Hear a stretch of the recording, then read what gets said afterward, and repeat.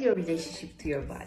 Are you living disconnected from your body and paying attention when pain appears? Or do you live in a constant dialogue with your body? The monkey mind creates all sorts of stories. But if you want to know the truth, you can easily tune into your body.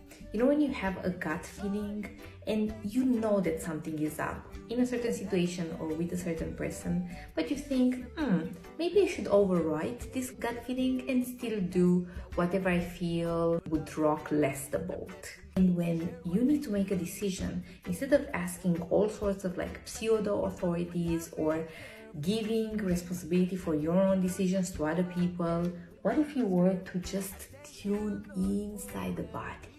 What if you were to ask your belly, your stomach, what do you feel like eating today? What if you were to ask your heart, how do we actually feel in this situation? Imagine how life would be.